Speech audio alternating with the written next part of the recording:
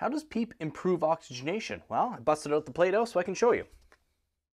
Well, as you can see here, this is your alveoli, and then you have your pulmonary vessels here. So how PEEP works exactly, and increasing PEEP is going to improve oxygenation simply because what we have here is the endothelial tissue that's kind of lining between the alveolar wall here and the pulmonary vessels. And endothelial tissue allows for the transfer of oxygen and CO2 through this wall itself. And so by increasing PEEP, remember, PEEP is this pressure that's against the alveolar walls like so. And so as PEEP is basically, the more PEEP that we have, the thinner this wall gets.